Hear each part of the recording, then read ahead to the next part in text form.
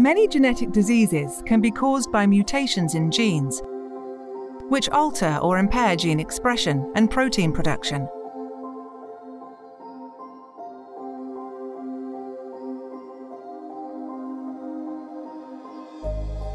Gene therapy using adeno-associated virus, or AAV, can be used to influence how a gene is expressed.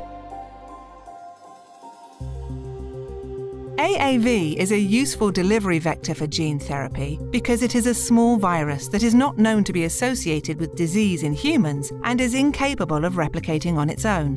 AAVs also show broad tropism, or tissue specificity, and high transduction efficiency, which means that the recombinant AAV can efficiently deliver genetic material to different cell types. The viral genome is removed and replaced with a therapeutic transgene, which must be carefully selected given the AAV's limited DNA cargo capacity.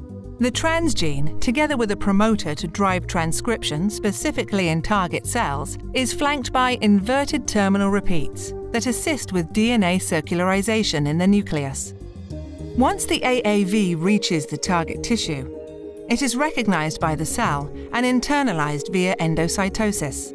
Following endosomal escape, the AAV delivers the transgene into the nucleus, where it is converted into double-stranded DNA and undergoes circularization, which stabilizes the therapeutic transgene as episomal DNA for expression in non-dividing cells.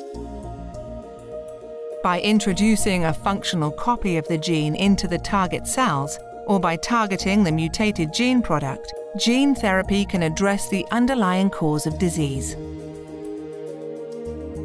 Because episomes persist in an extrachromosomal form that does not integrate into the host cell genome, they are not passed on to future generations, but can potentially remain stable over time. By modifying the transgene design, different therapeutic approaches can be achieved.